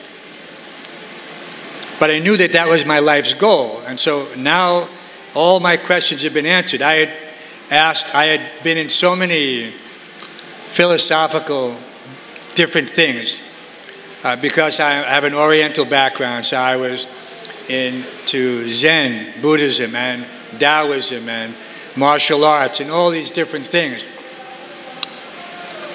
And now in the most unlikely place, in the Hare Krishna temple, I found what I was looking for. So Krishna had to kick me a little bit, and that's a different story. But what I would been coming to the temple weekly to attend the Sunday feast, do service, but then I would go home. We would stay late, we'd clean up. And I got to know all the devotees, and they were all very kind. And in those days we had Jayadvaita Maharaj, Gopi Puranadana, Archita, Srila Das, Romapada. And all these devotees are all preachers. They're all preachers. And you couldn't move without somebody trying to say, when are you going to surrender? That was the key word. When are you going to surrender? Gaur Hari Prabhu, very sweet devotee, old disciple of Srila Prabhupada. And he knew a little bit of my background. We're coming from a rough neighborhood, and he kind of, figured that I was going to be a hard nut to crack. So he would specifically always corner me and say, you have to surrender. So what is it? What is it that's keeping you from surrendering? And I couldn't answer him. I didn't really know. But one devotee named Alankar, another old devotee, these are all devotees from 2nd Avenue or San Francisco. He said to me, because he cornered me, I was cleaning, we were waiting for Srila Prabhupada to come. And I was cleaning Srila Prabhupada's quarters. And Alankar was our, supervisor, so to speak. And so he told me, he said, you've been coming for some time. And Krishna is inviting you. But you're not taking it serious. So how long do you think he's going to keep on inviting you before he just stops? And I thought to myself, because we tend to think that Krishna is some faraway personality. That's my impersonalist, background. But he put it exactly that Krishna is a person. And he is inviting you. And what are you doing? How are you reciprocating? And I was reading, but I just, up to that point, I was thinking I could just wait some time. But then I thought, no, he's right. Actually, Krishna could stop. Because whatever I was getting, I wanted to keep. So I wanted the best of everything. I wanted the nectar, and it was nectar, but I didn't want to surrender. So then he put it correct. There were obligations. So then I thought, okay, Srila Prabhupada, this was the other thing we were speaking about the other day. We heard when Srila Prabhupada's coming. We know a few weeks in advance. Prabhupada's fixed up his date. Srila Prabhupada's coming. So I asked the temple president at that time, Gopi Janabalaba, a very sweet devotee, I'll never forget, like Jagannath was saying about Sri Govinda. In those days, I don't know, very, very personal.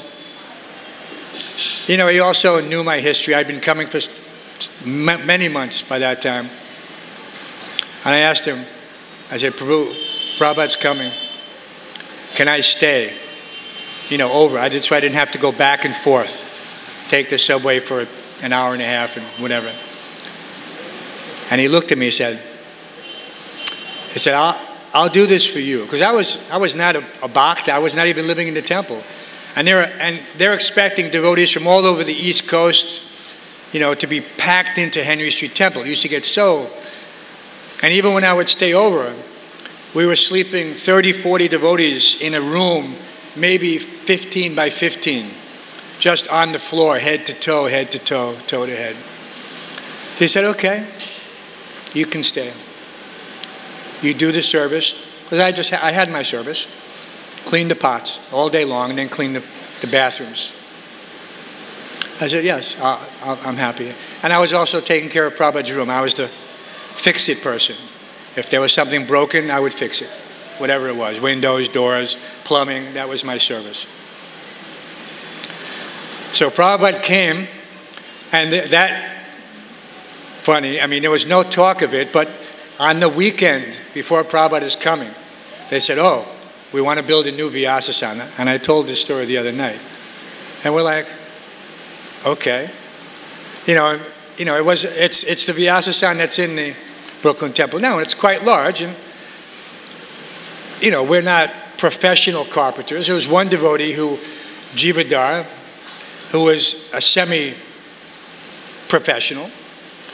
But we just accepted that that's what they want, so we'll do it. So we started gathering the materials and knocking it out, but obviously it wasn't going as quickly as we thought. So day after day and night after night, we were up until the moment Srila Prabhupada walked into the temple room. We were still putting the finishing touches on it. So somehow or other, that was always the situation. The last minute touches on something like this. But it was nectar. The anticipation, waiting for Srila Prabhupada to come, was in itself a certain bliss, you could say.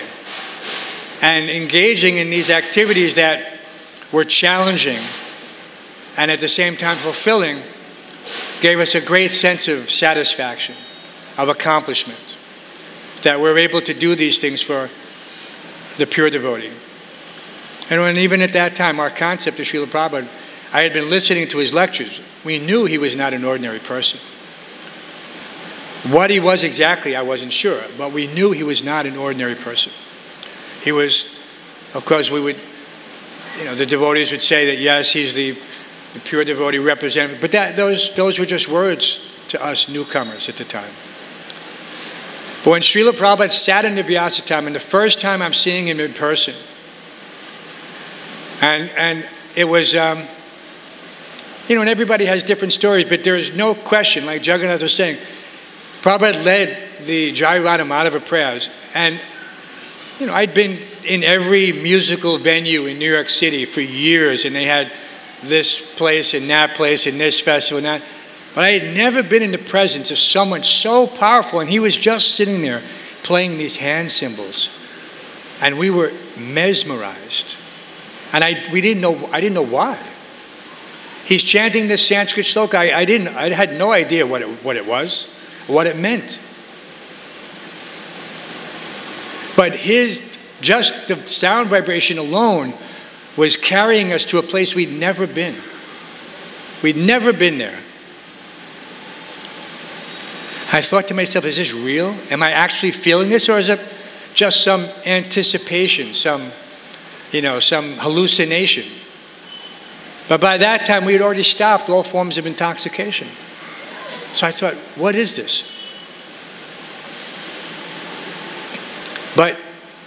And it wasn't just something that happened one time. Every time Srila Prabhupada sang Jai Radha Madhava, the devotees were riding on these waves of ecstasy. Just incredible. And no one, the devotees, none of them could be, their enthusiasm could not be contained. It was so spontaneous and so genuine that they would just, like I said, they would just be lifting, jumping up in the air. And all Prabhupada's doing is just playing. And of course, by that time, someone had picked up a mridanga, and the kirtan got up. And one time, in the middle of Jai Radha Madhava, Prabhupada got up off the Vyasa-san and started to dance with the devotees. And this was the evening, actually, because he would speak twice in a day, morning and evening. And then before we knew it, there was a full-fledged kirtan, because the ecstasy was just so, nobody wanted to stop. Even Srila Prabhupada didn't want to stop. So these things cemented, our immature understanding of the potency of a pure devotee, whether we understood the actual concept or not. But we had a genuine experience now, so that as we began to read, we understood what is this Chaya Bhav, what is this shadow, how is Prabhupada able to do these things? And how are we able to experience it? So this just increased our faith more and more. And I had actually made a commitment during his morning class the next day that I would stay. I was embarrassed to tell the temple president, that I had made up my mind, especially after they'd been telling me for months that I should move in and like this, but somehow or other, Prabhupada's presence, was the potency that brought me over to understand what my duty and obligation was at that point. And then I never looked back. I mean, obviously, sometimes Maya tries to, especially after you surrender, Maya tries to attract you. Because Prabhupada described that when you come to Krishna, you're declaring war on Maya. And when you declare war on somebody, they don't just sit still. No, they take all their stockpile of ammunition and they start throwing it. And so all of this is coming, just so intense. But by the association of all these devotees and the potency of the prasadam and the program and the kirtan, and the kirtan was such a wonderful thing. We would go out all day long on Harinam. But then we would rush back to the temple to do the 7 o'clock Gaur Aarti. Because it never became tired. It never became hackneyed. This was the other point that somehow or other became, I had the small realization how powerful the holy name is. and Agni Dev and Jai Sachinanda and these devotees, Vishwagada, they would lead this 7 o'clock Sundar Arti, and everything, all of our, whatever doubts we'd had during the course of the day, if any, just melted away in the ecstasy of Harinam. Again, continuation. So it was such a tight program. There was really no time for Maya. But you still had to be careful. So our experiences with Srila Prabhupada, of course, at that time we were all new devotees. We kept a respectful distance. We weren't trying to, at least from my side, I had nothing to question Srila Prabhupada. I felt that everything that I'd ever wanted to know, I'd already found out in his books. So what should I ask? For me it was not necessary. I had no doubt whatsoever.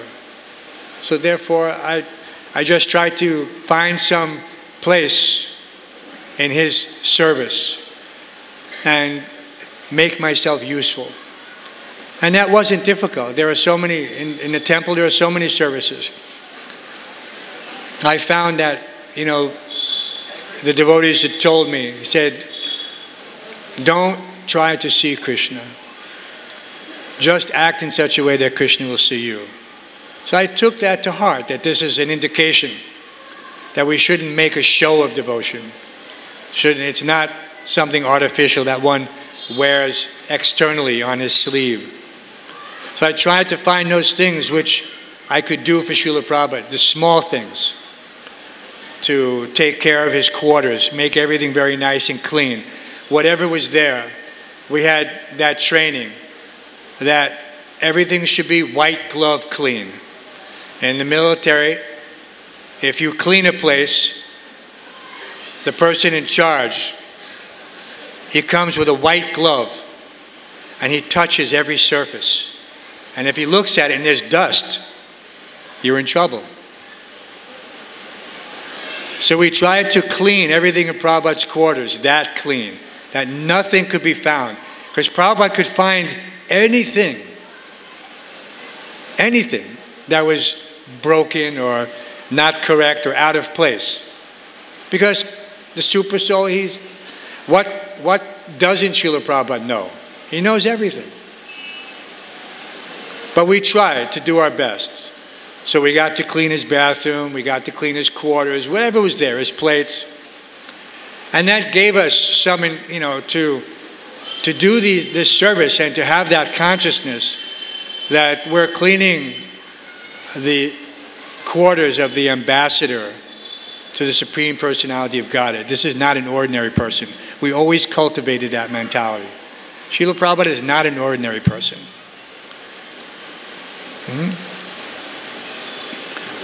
But this was, anyway, this, again, everyone has their internal source of inspiration, what keeps him going in Krishna consciousness.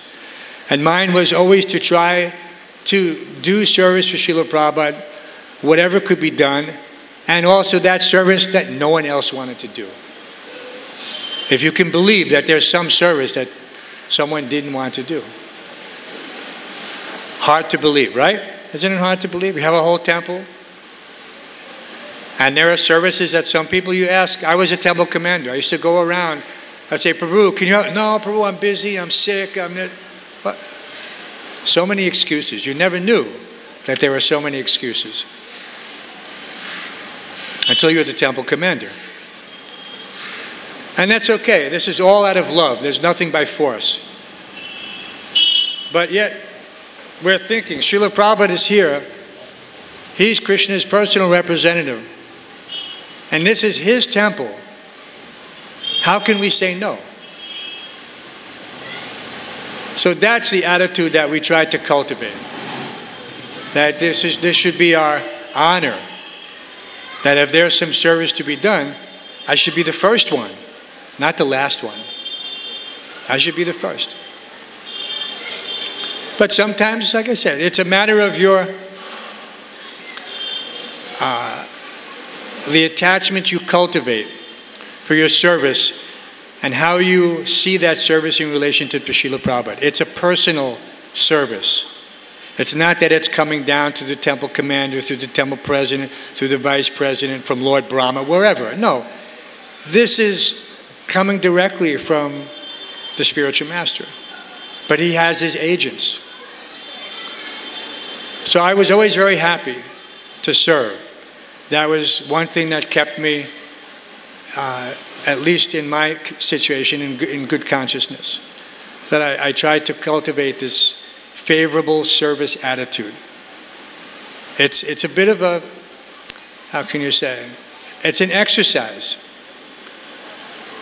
You know what they say, that such activities are a matter of practice. And when you're, we have terms like habit. You have a good habit and a bad habit. But a bad habit is bad activities practiced repeatedly. And the same holds true for good habits. It's a good activity practiced repeatedly. So it takes a certain effort. And so in the old days, we tried to, amongst ourselves, cultivate that attitude, that favorable service attitude. We weren't conspiring how to escape service. Sometimes that's there. Only one time, but we weren't escaping the service. Prabhupada had left, he had come in March, and he would stay for 3 days in New York, and he would go to the next center.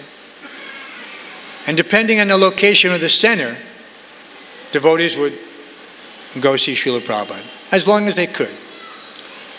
It's an imposition on the temple. There's not usually room. Like in our temple, devotees were sleeping in the stairwells when Prabhupada would come. That's how crowded it became. So somehow or other, the information came, Srila Prabhupada's going to be in Philadelphia for the Philadelphia Rath Yatra. So this is June. So in March, he was in New York, and in June, he was going to be at the Philly Rath Yatra. So, we're thinking, there's certain, it's like when you have a service, you have an obligation, you can't escape it. You can't just drop it and say, well, I'm not going to clean the temple today. I'm going to go see Srila Prabhupada. No, it doesn't. You can find someone, and that wasn't so easy to do. Try to find someone to stay while you went to see Srila Prabhupada. Everybody wanted to see Srila Prabhupada. But in any case, the temple president had left us because we were basically the skeleton crew. One pujari, one cook, me the temple commander, and one other devotee. So we thought, okay, what to do? This is our service, But over the course, we had all basically finished, because every day we went out on Sankirtan. So the temple was closed in any case, except for 1 or 2 persons. Like I said, one pujari and a cook. Everybody else was out on Sankirtan. So we thought, well, we could do the same thing today also.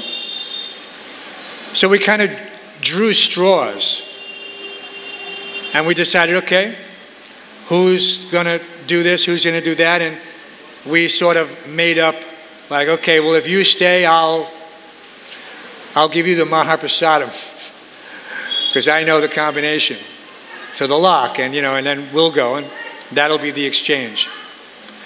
So when we finally got that all straightened out, we went in and we got the one vehicle that was left, because all the other vehicles had gone to Philly with the other devotees, and it was we had a panel truck, which was a multi-purpose truck. We used it for Harinam, the garbage run, the boga run, the trash run. It was literally the multi-purpose truck. So we hopped in that and we started driving. And it's a 5-hour road trip. And so we got there just as the parade was finishing. And Srila Prabhupada was just about to give his festival lecture. And we had parked the truck and we walked in. And as soon as we walked in, the temple president looked at us and saw us and said, "What are you doing here?" Because we had literally, we'd gone AWOL from our post. Absent without leave. That's the term that's used. We were absent without leave. He had told us to stay, but some of us said, Prabhu, we had to come and see Srila Prabhupada. And he could understand. He's not, Gopi Janababa was such a soft, sweet devotee. He was just amazing, his character. And so he looked at us and said, you better be back in time for your evening duties. And we said, yes. That was a 5-hour trip. So Prabhupada gave his festival lecture, and then he came inside and gave another lecture on Srimad Bhagavatam. And many devotees were getting their second initiation that day. And so we listened to the lecture. Very nice to associate. We had the feast. And then as soon as the lecture was over, as soon as the feast was over, Gopi Janababa looked over at us, which was our signal, now you have to drive home, you have to get back. And so that was the thing. We never really tried to escape service. But when Srila Prabhupada was there, we would kind of make some adjustment to try to get everything done and still see Srila Prabhupada, because there was just so much nectar to go there and see Srila Prabhupada. And you all have that feeling, I'm sure. You've experienced it to some extent. And of course, that mood that Srila Prabhupada is coming, or that Srila Prabhupada is here, doesn't have to be lost. When I came to Vrindavan, I had stayed in New York for 10 years, 1974 to 1984 continuously. And then there was an opportunity, and these are opportunities that don't, I wasn't looking to change my service really, but circumstances were such that I had just finished the construction of the Brooklyn Temple, and I was the vice president, and it became somehow or other information filtered down that Srila Prabhupada's Samadhi, they had stopped the construction. And I thought that's very odd. How and why would the construction of Srila Prabhupada's Samadhi be stopped? I mean, this is, I was shocked actually that this is our beloved spiritual master. You would think that this would be the single highest priority of the entire society, to complete his final resting place. So I was shocked and also a little disappointed that how is this? And I felt that there was a certain malaise, a certain, how can you say, symptom that something was wrong in society.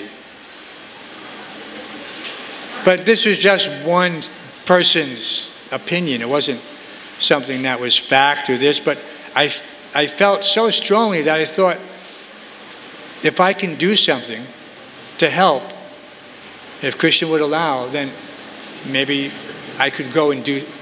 So I asked Gopal Krishna Maharaj, because Gopal Krishna Maharaj always used to come through New York, and we were good friends from the early days on Henry Street. And he always told me, and Gopal Krishna Maharaj is very, very, how can you say, intelligent, how to get manpower. So he would always come through, and even though I was the vice president of the temple there, he would say, come to India. You can be the vice president in Bombay. I said, Maharaj, you already have 2 vice presidents in Bombay. One was Prasanatma, I forget who the other one was. I said, well, what are you saying? He said, no, come, I'll pay your ticket, you come, get your visa. So, I said, Maharaj, I have my service here. But then the next time he came was when there was this change. I said, okay, Maharaj, I said, you're always saying I should come to India. So now, I want to go to India. I said, oh, good, we'll make all arrangements. I said, nobody's building Prabhupada's Samadhi. I said, no, you should come to Bombay. I said, Maharaj, I want to go and do something, Prabhupada's Samadhi. I said, oh, okay. But what he didn't say was, here's your ticket. So I thought, okay, so that's all right. I have Krishna's blessings. I have Maharaj's blessings. He said, okay. But now I have to make some arrangements how to get to India. So we didn't have much. I was grihastha at that time, newly married, young daughter. But I was determined that somehow or other I should come to Vrindavan. And we collected the funds somehow. We got our passports, and we flew to Vrindavan. And we came, my wife had never been here before. We didn't know what facilities were available. But Krishna was so kind that as soon as I was there, my friend Toshan Krishna, he said, no, stay here temporarily in the guest house. He was guest house in charge at that time, and we'll fix something up. And then I came to Srila Prabhupada's Samadhi, and I paid my obeisances. I'd been there. Actually, B.B. Govinda Maharaj just posted a photo on Dandavats. He gave a nice article, how, when Srila Prabhupada passed, what had happened, how he became the Pujari. And there's a photo there of the Prabhupada Samadhi right after he entered Samadhi. It's just a mound that was over Srila Prabhupada's head where we had the danda to mark the spot.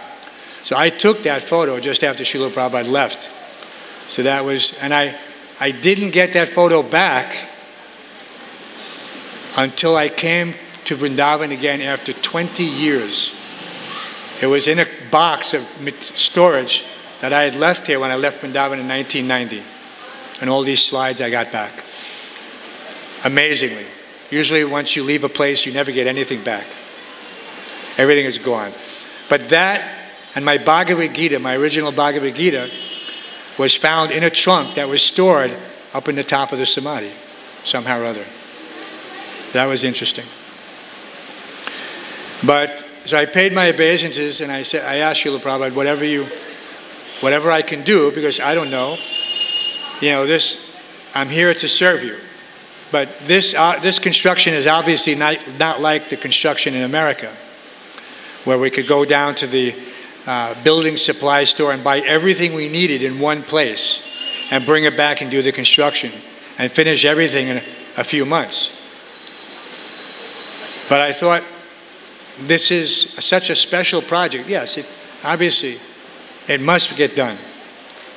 So I met up with Surabhi Maharaj and Guru Nanak Prabhu's at the architectural ministry in the old Punjabi Bagh building. That was the first Punjabi Bagh temple. And they gave me their blessings, but they indicated that there was not much funds. And I thought, why is there not much funds? We've been collecting for years to build a Samadhi. But he indicated there were some problems, the way the funds are being transferred and coming from Europe. I said, okay. I said, but do we have money? He says, yeah, there's some money.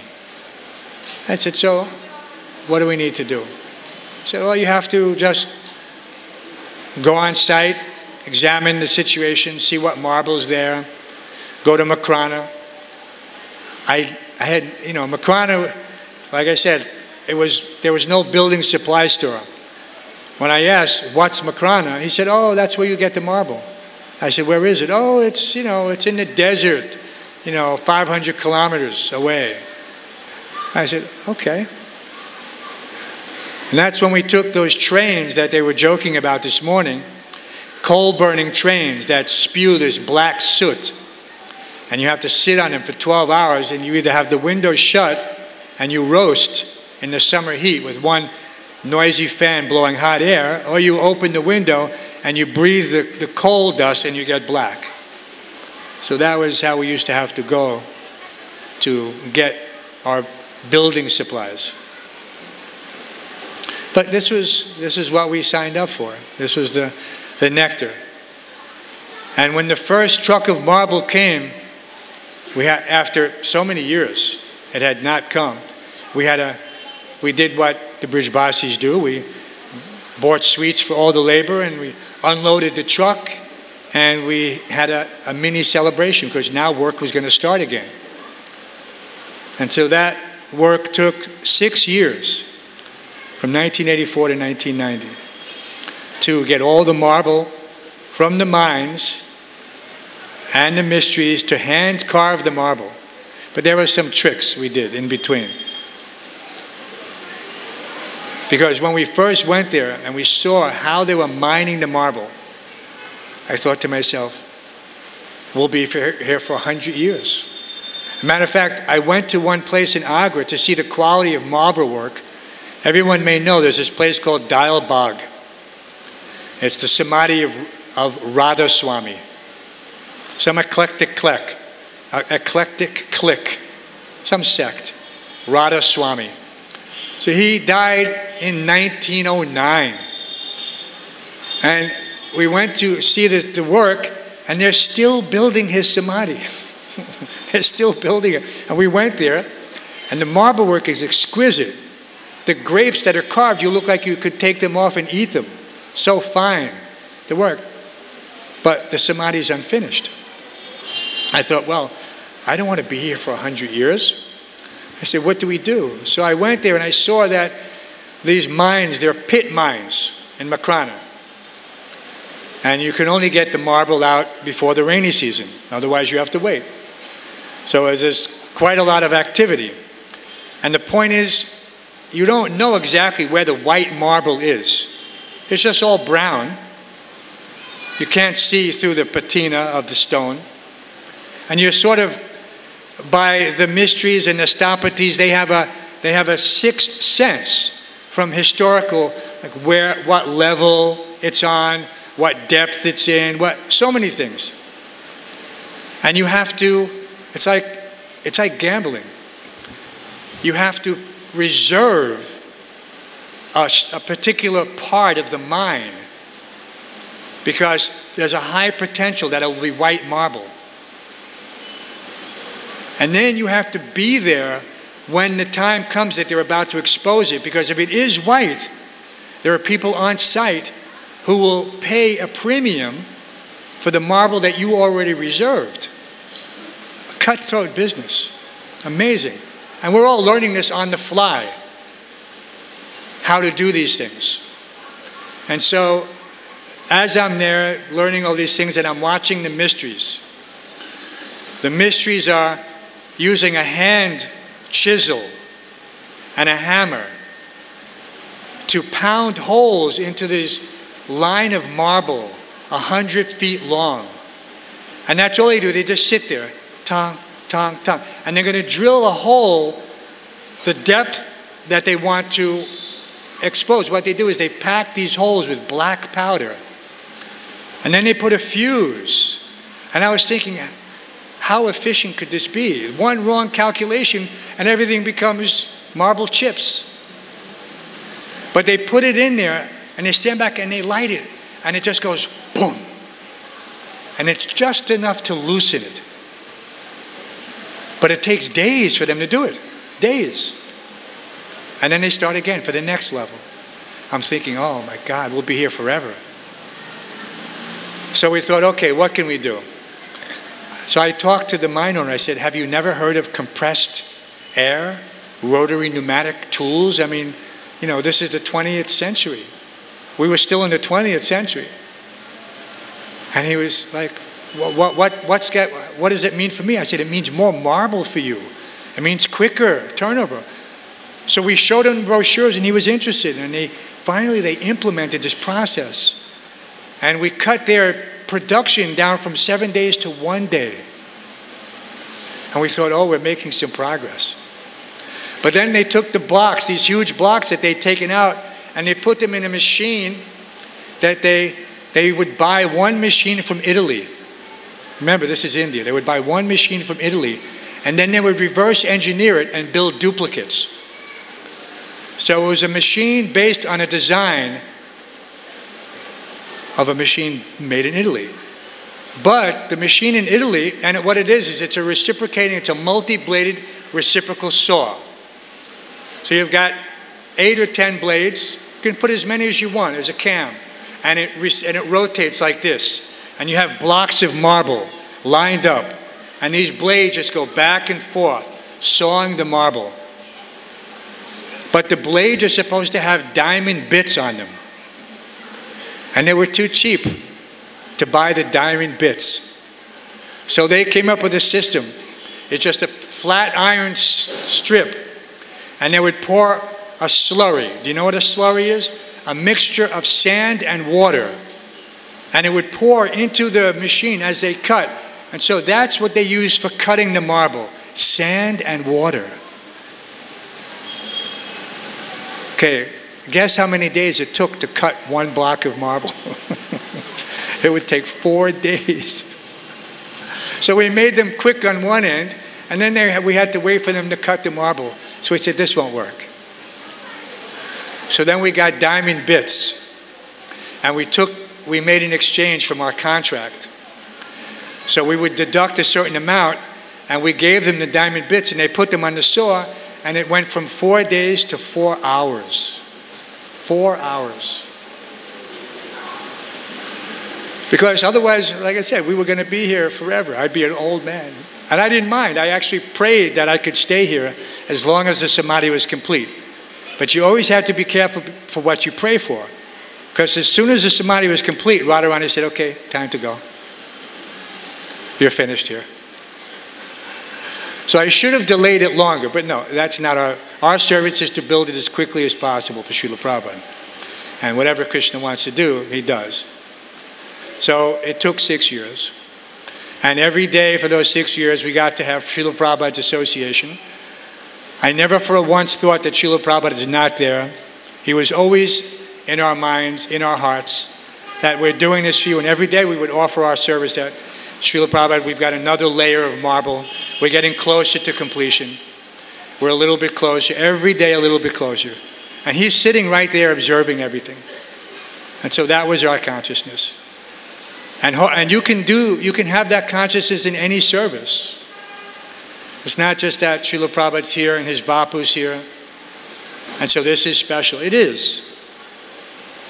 But it's just as special if you have that Vapu in your heart. You know, Prabhupada said, I am not going. I have simply gone into your heart. And he told us that. And we took that to heart. And he told us very clearly one time, and it's a little disturbing actually when we heard it. He said, when I leave, many of my disciples will leave. He said, don't be surprised who leaves. Be surprised who stays. So this was for us, we were very hurt. Because it was difficult for us to think who would leave Srila Prabhupada's shelter. But it came to pass. So there's a great lesson that if you do not fix this service up in your heart, if you do not fix this attitude, this determination, this vyavasayamika buddhi ekehar kurunandana, then it will all just be some sentiment. It's something that you have to do every single day. And you cannot be shy about asking Krishna, please engage me however you want to engage me.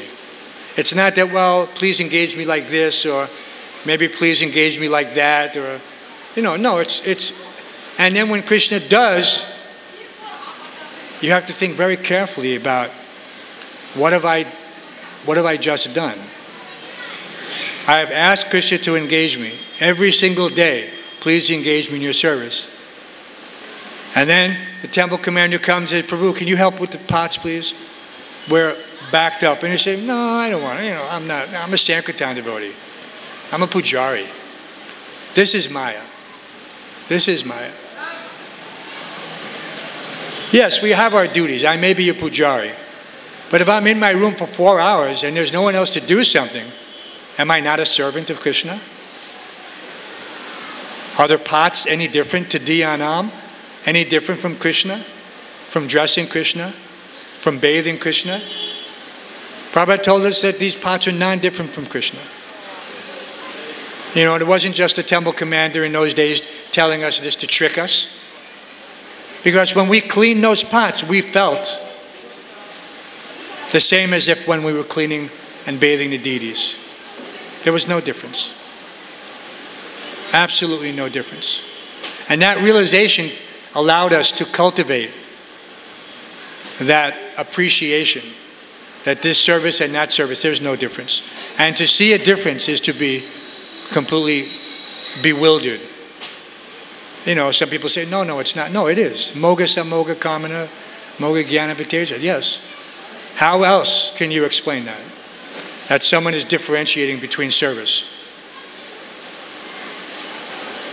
So we have to get beyond that, because there will come a time when you're asked, when Krishna, through the pure devotee, somehow he will appear to you through an instruction in your heart or through some external agency, and you will be pressed into service.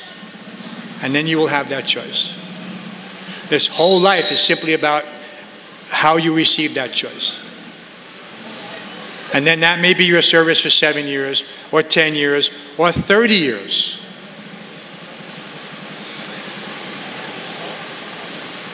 And it may be the best thing you ever did, but you will never know if you don't accept it. You'll never know. You know, I mean, it's all a progressive level of surrender. And as we do it, Krishna gives us so much mercy. And we have to, Maharaj is giving me the cutoff sign. You know what this means? Going to the next level. But we have Srila Prabhupada to thank for all this. I hope everyone has this opportunity to reflect personally on how Srila Prabhupada has, what he means, what Srila Prabhupada means to him in his life, and what the debt of obligation we owe to him and how it can never be repaid. Srila Prabhupada ki jai. Thank you, Hansarupa Prabhu, for your wonderful service to Srila Prabhupada, and we somehow try to follow in your footsteps, to follow Srila Prabhupada. So now it's gonna be the Arctic, special Arctic for Srila Prabhupada in his house, 7:25.